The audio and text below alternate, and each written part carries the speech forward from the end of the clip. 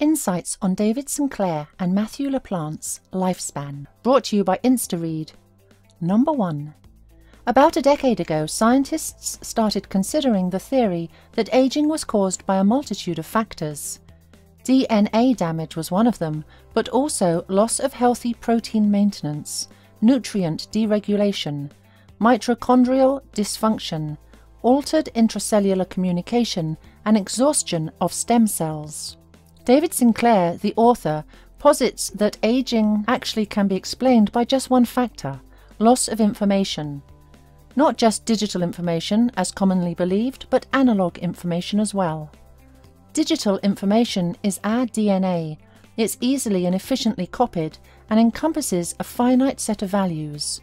Analog information, on the other hand, encompasses heritable traits. Those aren't transmitted through genes, they're stored in chromatin. It's a new concept that few people understand or think of as information. While copying digital information is generally safe and does not compromise data, copying analog information does cause data loss. That kind of information degrades over time due to environmental factors such as magnetic fields, gravity, or oxygen. Therefore, the challenge for today's scientists remains to find out how we can adjust those factors in order to prevent data loss. The better we preserve our digital and analog information, the better we preserve our health as it slows down aging. Number 2. Longevity genes are the genes that help improve our health and extend our lifespan via monitoring our growth, nutrition, and reproduction. Sinclair's research focuses on the longevity genes known as sirtuins, which are made in nearly every cell in the human body and are crucial to our survival. Sirtuins require nicotinamide adenine dinucleotide, or NAD, to operate.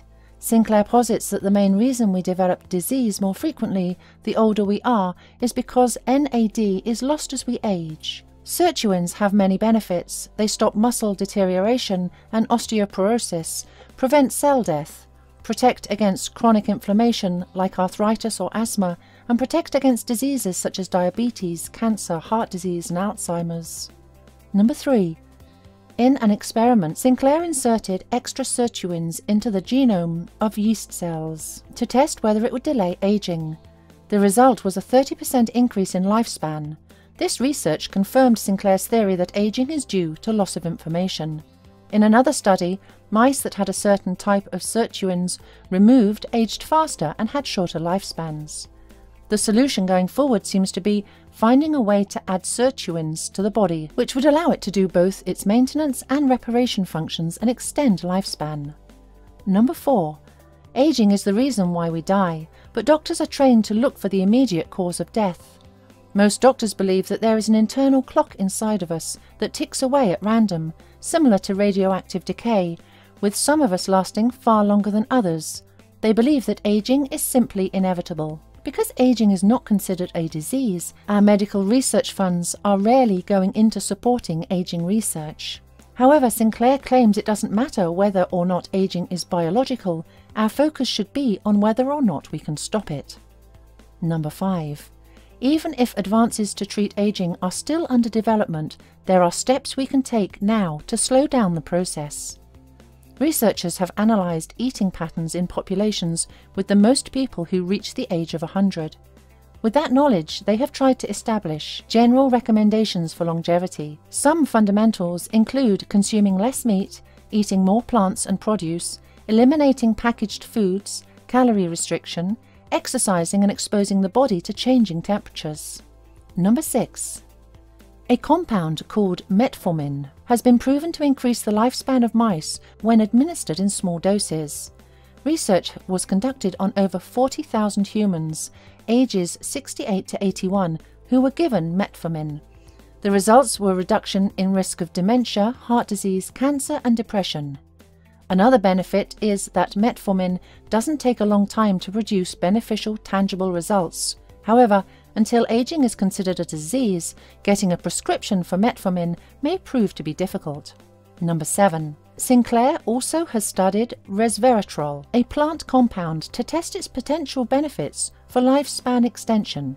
In his experiment, yeast given resveratrol grew slower than other yeast and had an increase in lifespan. He also found that resveratrol activated the same pathways that calorie restriction does. Other observations that prove the effectiveness of this compound are that its administration extended the lives of fruit flies by a week, the equivalent of 14 years in humans. As for obese mice, it made them live 20% longer than healthy mice who didn't take resveratrol.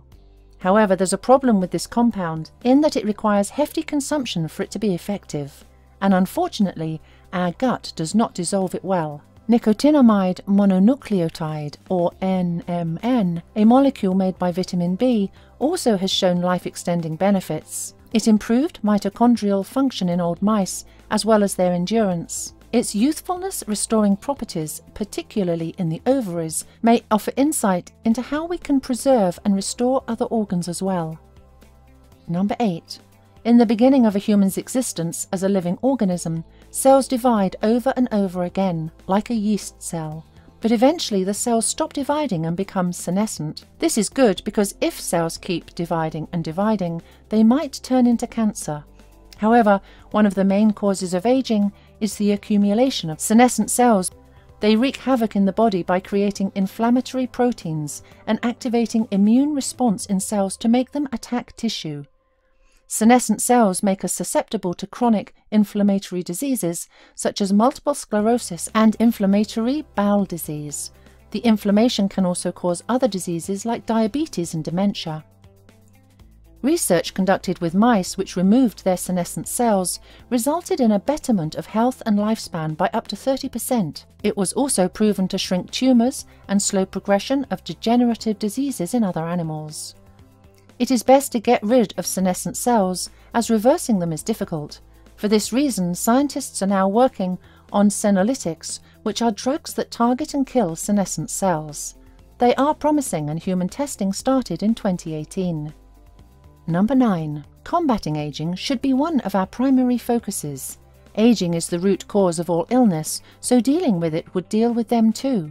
Unfortunately, the medical field is still not convinced. Living longer will make us more empathetic, more compassionate, more forgiving, and more just. Living longer will make us more human. We hope you enjoyed the insights from David Sinclair and Matthew LaPlante's Lifespan. If you liked this video, hit the like button and subscribe to our channel. We release new videos every week. This video is brought to you by Instaread. Visit instaread.co to get more insights from this and thousands of other books. Use the code YouTube to get a discount on your subscription.